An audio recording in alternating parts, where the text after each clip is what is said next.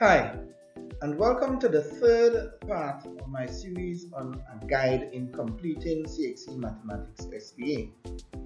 In this section, we will be looking at the method of data collection. The method of data collection is the section that helps the reader to determine if your research method would produce results that are accurate, valid, consistent, and reliable. Accuracy has to do with how close a measured value is to the real value. For example, if you were to find the sample mean, then the sample mean should reflect about the same value as the population mean.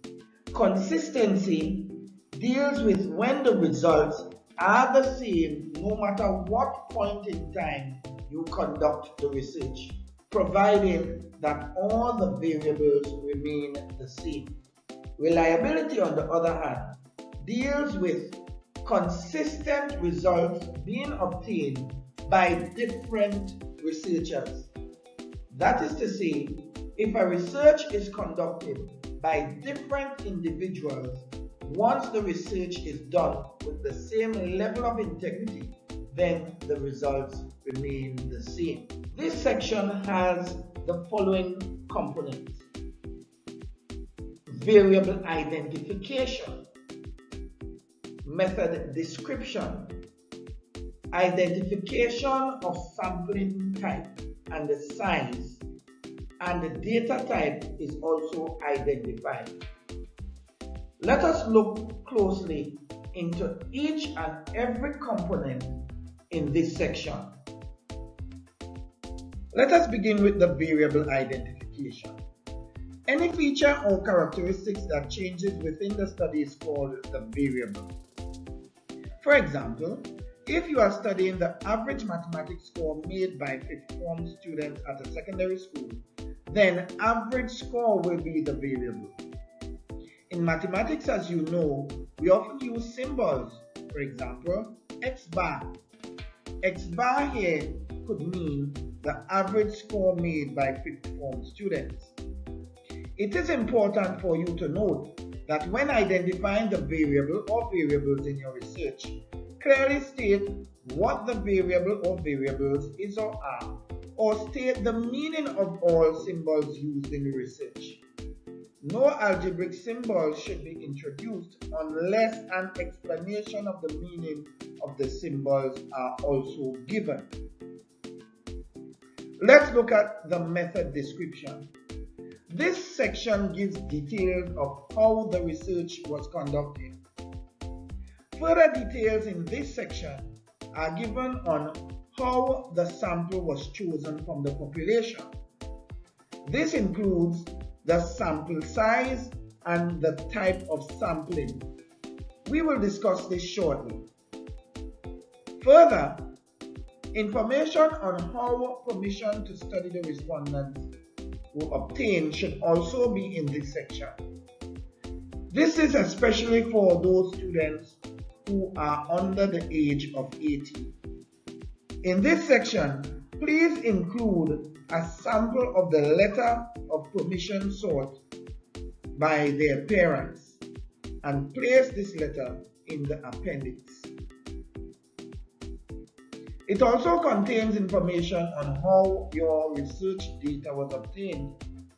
That is, it must also contain the type of data used. This is an important criteria because it gives you the marks sought in this section. Finally, this section should also include what was the approach used to answer the research question. Let us look at the type of sampling. There are 5 types of sampling, the first of which is called random sampling. Random sampling is when each respondent has an equal chance of being selected. For example, if you wanted to select 100 students from your population, then you would have assigned each student at your school to a number. And these numbers will be placed in a hat, shaken up, and 100 names will be selected without replacement. This way, every student in your school would have had an equal chance of being selected, pretty much like the lottery. The other type of sampling is called systematic sampling. This is where you place all your students in a line and you select the nth respondent in the line. For example, if your school population was placed in a line and the 20th person was selected, starting from the beginning of the line, this is a form of systematic sampling. The other type of sampling is called convenient sampling. This is where you select the first respondent that you have seen, maybe walking on the corridor, or you may have conveniently seen them at the canteen. The other type of sampling is called cluster sampling. That is where you put the population into groups. For example, your school population may have been placed into forms. Let's say Form 1, Form 2, Form 3, Form 4, Form 5. Or you may have even put them in groups according to their ages. These groups would be called clusters. Then the clusters will be randomly selected. But after the cluster has been selected, each and every individual within the cluster will form your respondent. Here's an example. If you were to put all the forms in a hat and randomly select Form 3, then every student in Form 3 will be your respondents. This is your cluster sampling. Then we have the stratified sampling. This means that you put the whole population in groups and select any of the first 3 types of sampling, either random sampling, systematic sampling, or convenient sampling.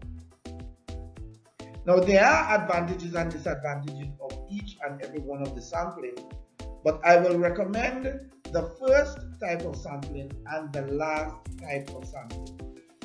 The last type of sampling is more potent than the first because of the fact that the results would more likely be a representation of the entire population. Here's a specific example of stratified sampling you can use in your research. Let us say you were finding the average height of your school population.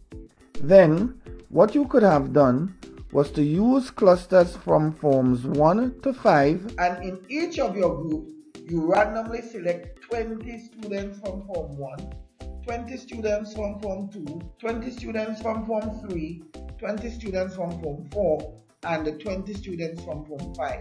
When we would have used these samples as our respondents, then this would give a better reflection of the entire population. Let us now look at the sampling size. The sample size is primarily dependent on the level of accuracy that is required. To give more details of this concept requires mathematics beyond the scope of this course. However, one rule of thumb can be given is that you restrict your sample size to 100. That is to say, whatever your population size is, try to restrict your sample size to 100. If the population is less than 100, then use the entire population. Now let us look at the type of data. Data is classified into 2 main groups: categorical data and numerical data. Categorical data is further subdivided into nominal data and ordinal data. Nominal data is where we give names to the statistical data. For example, male, female, etc. Ordinal data is where we order the data. That is, first, second, fifth, etc. For the purpose of this exercise, we will be focusing on numerical data. Numerical data can be classified into discrete data and continuous data. Now let us look at discrete data. Discrete data are data that can take certain values. In other words, they are countable. Here are some examples of discrete data. The number of students in a school, the number of items in a math test, shoe sizes. These are all discrete data because we can all count these values. Shoe sizes seems a little tricky, but you can count the values because we only have a limited amount in terms of the size. We can have 5, 5.5, and 6. We don't usually have numbers between 5 and 5.5. Looking at continuous data has values that can be measured but not counted. Let me give you an illustration. Suppose if I had this ruler. Observe carefully what happens between these 2 points, the 26 point and the 27 point. There are 10 subdivisions there. We can see that. But could we have more than 10 subdivisions within these two values? Of course we can. We can measure up to 1,000th of a millimeter. This is usually done with this instrument. But can we get more than 1,000th of a millimeter between these intervals? Of course we can. And here is where continuous data comes in. There is no limit to the amount of subdivisions you can get within 2 units or within 2 counting numbers. And for this reason, we say the data is continuous. Some examples of continuous data are weight, height, and the length. This is because you can have a weight of 5.687438.9 kilogram, and you can have a height within those dimensions or even smaller. The same thing applies for length. Temperature is also an example of continuous data. Thanks for watching, and I'll see you in the next video where we'll be discussing the presentation of the data. Please don't forget to like and subscribe.